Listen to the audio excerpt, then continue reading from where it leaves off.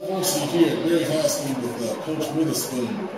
Coach, talk to us a little bit about how things have gone so far. You kind of got the job a little late in the process, and how things are progressing.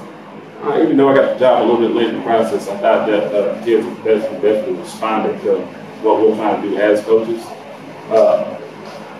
I thought we ended up doing pretty well in our last scrimmage, offensively and defensively, and hopefully we can be able to translate that to Friday night.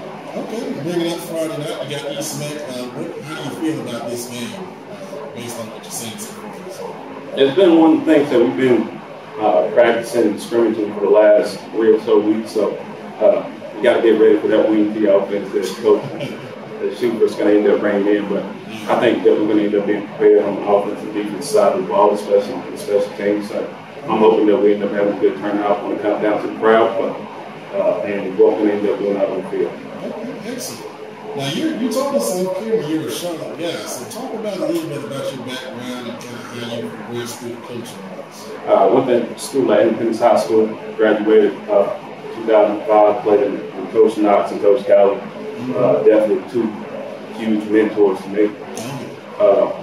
Then after that, my previous stop was over at Jefferson High School. I was the offensive coordinator and JV head coach for the last 3 years. Okay, you did some big things. That's impressive. Mm-hmm. Talk about some of the key players you got coming up this season. We got David Hernandez, who's going to end up being a rising sophomore.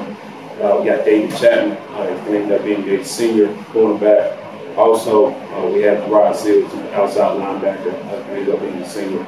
I think that he's going to end up having a good year this year. Okay. So being a new coach, what are you looking at schematic? Are you going to be kind of a power team, spread team, or what are you looking at?